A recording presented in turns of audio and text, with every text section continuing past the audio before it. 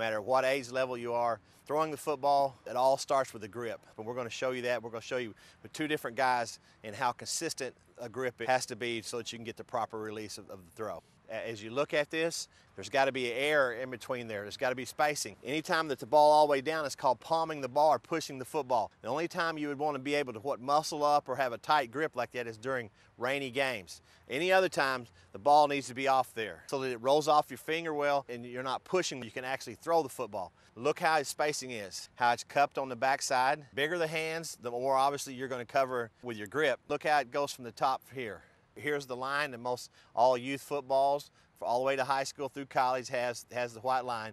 You can use that to be the basis, and look how it goes down on the laces. His pinky finger is all the way down on about the fourth lace. And see how is this different? A different guy using the same consistency. The rules and the principles never change, all right? The side view, pretty much the same. Chase has got a little bit bigger hand, so his is going to be a little further down. His index finger is right on the white line where Matt's was here. As you look at the grip all the way to the back, like I said, his hand's a little bit bigger, so therefore he's going to cover more of the football with his thumb being bigger spacing.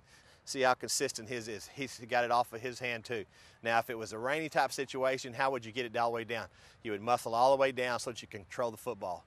I'm Joe Dickinson, and that was the proper grip of the football.